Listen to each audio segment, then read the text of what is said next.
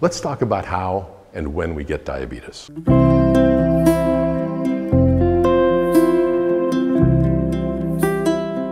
First of all, type 1 diabetes is a disease that people get usually between the time they're born and the time they're about 25 years old. It can be a little later, but typically by the time you're 25 years old, if you're going to get type 1 diabetes, you get it by that time. Type 2 diabetes is quite different. Type 2 diabetes is typically when you're 40, 50, 60, 70, even 80 years old. You're likely to get type 2 diabetes if you haven't had good eating habits and if you haven't had a very active life.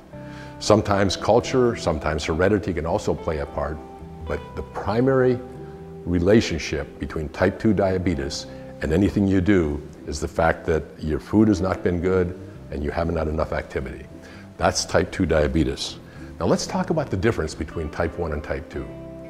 If a non-diabetic eats a meal, let's say a hamburger, everything in that hamburger turns into some amount of glucose.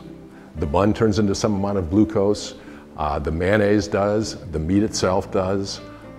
Everything in that hamburger turns into some amount of glucose. When the pancreas gets a message, when you've got the glucose coming into your body, your pancreas gets a message that says, there's glucose in your bloodstream. Pancreas, you need to produce some insulin so that glucose can get out of the bloodstream into the cells for energy, for short-term storage and long-term storage.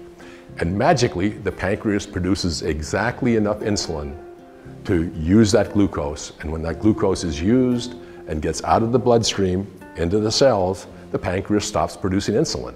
It's like the thermostat on a house. You set it for 70 degrees. If it gets colder than 70, the furnace goes on, brings it back up.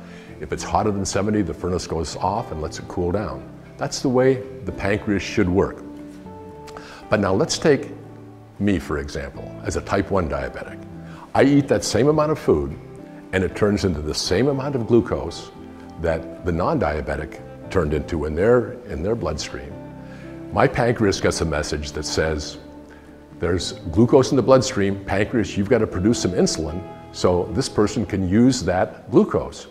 My pancreas says, sorry, I quit doing that 50 years ago. I don't do that anymore. So I've got to put that insulin in myself, and I've got to judge continually, every day. I've got to measure and I've got to judge to get just the right amount of insulin in my bloodstream to use just the right amount of glucose that I have and try to balance that. And that's what I've learned how to do very, very well in the past 50 years. Now let's take a type 2 diabetic, for example. What happens when a type 2 diabetic eats that same meal? If a type 2 diabetic eats the same meal, once again, it turns into the same amount of glucose that it did for a non-diabetic and for a type 1 diabetic. But with the type 2 diabetic, the pancreas gets the message that says, there's glucose in the bloodstream, pancreas, you need to produce some insulin. The pancreas essentially says, you know, I'll try. But you've been asking me to work too hard for the past 10 or 15 or 20 years and I can't produce enough.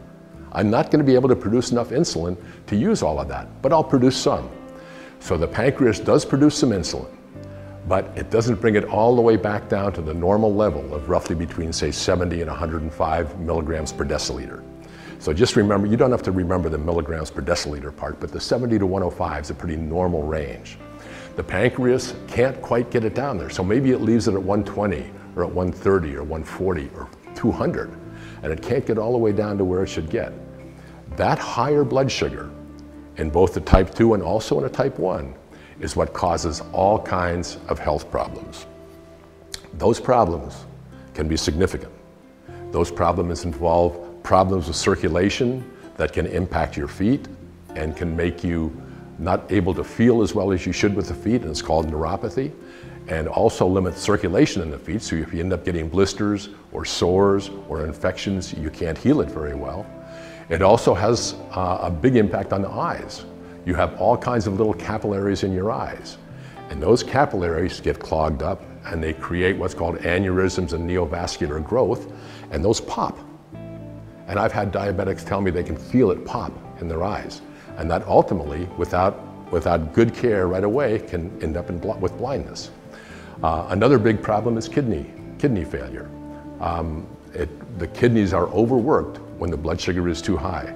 So those are problems that can can be created by type 2 diabetes. Type 1 diabetes has always been considered the most serious of the two, but I'm going to put together an argument, and I do it in my books, that type 2 diabetes is more serious. And the reason is, type 2 diabetes, you're usually 40, 50, 60 years old when you get it, and it's the result of some bad habits, and it's harder to change. And a 50-year-old or 60-year-old's body isn't as healthy as mine was when I was 20 years old and got it. So I had more time to figure it out and to solve it. But if you're a type 2 diabetic, you don't have that kind of time, so you'll really need to pay attention to what I have to say in the next segment. In this segment, I want to talk about the simple science of weight loss and weight gain, how it happens. And this is going to simplify it so you'll understand exactly what makes you gain weight and how you can lose weight. Over and over, I hear the same sad reflections from middle-aged and older type 2 diabetics who are suffering from circulatory problems, kidney failure, serious vision problems, foot sores, or amputations. They've said, I should have taken my blood sugar more seriously, or I wish I had been more conscientious about my blood sugars years ago. Don't join that sad group of folks who ignored their blood sugars.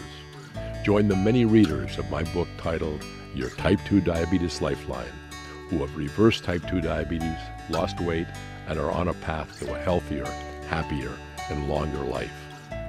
Don't wait. You can do it.